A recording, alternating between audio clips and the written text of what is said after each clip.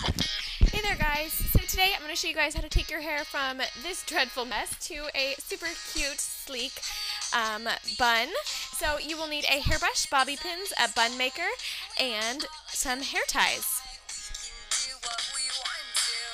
Alright, so go ahead and start off with your natural hair, and then we're going to go ahead and brush your hair back into a bun ponytail. Well, no, this is not a bun, this is a ponytail. So go ahead and tie it off with a hair tie. And you can also make it depending on how high you want your bun. So just make the hair as high as you want. So go ahead and take your bun maker and you're going to open it up, and then we're going to twist it all the way down and secure it together. So now once you have it like that, go ahead and twist it around the bun maker to cover the bun maker with the hair. Go ahead and take any bobby pins and just secure as needed.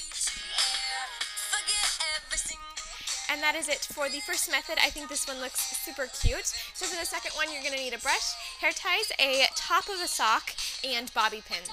Alright, so go ahead and take the top of one sock and go ahead and just fold it over like so. So now it kind of resembles a bun maker. And what you're going to do is go ahead and brush your hair up into a ponytail.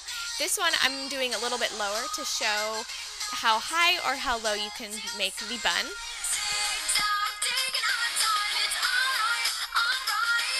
And then go ahead and tie it off with an elastic.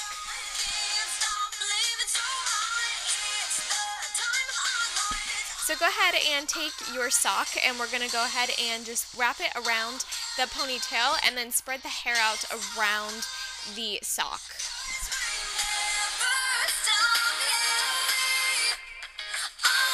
Go ahead and secure it off with an elastic and kind of zhuzh it and fluff it around the bun. And then take the excess ends and then bobby pin those to the side of your head.